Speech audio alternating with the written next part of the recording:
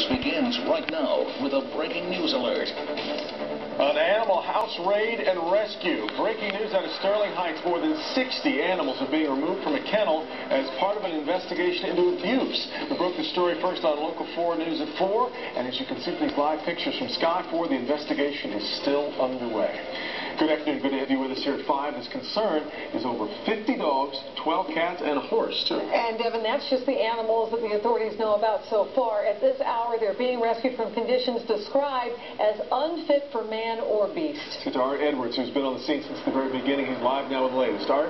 You know, we've been here since about 10:30 this morning, and we just a few minutes ago got an updated number. There were 61 dogs, about 12 to 15 cats, and the horse here. They have been working all day to sort of coordinate everything because they had so many animals, they had to call in help from outside agencies.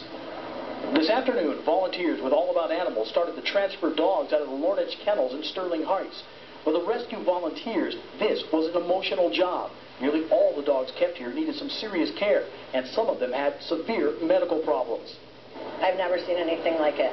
I own a boarding kennel. The smell back there is horrible. There is a Chihuahua back there whose feet are so sore from walking on the cage that he can't stand.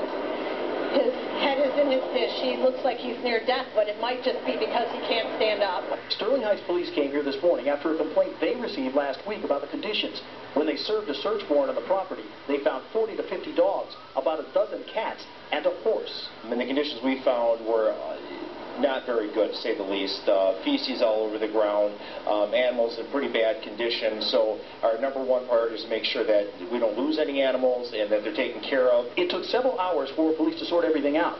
They called Oakland County Animal Control, the Michigan Humane Society, All About Animal Rescue, and a private vet to look at the situation.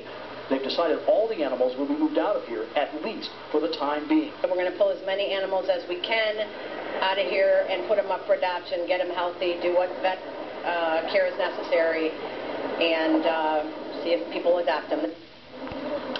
Now, the work does still continue out here. The police department is still here. They are still back there working with some of those animals to get them out.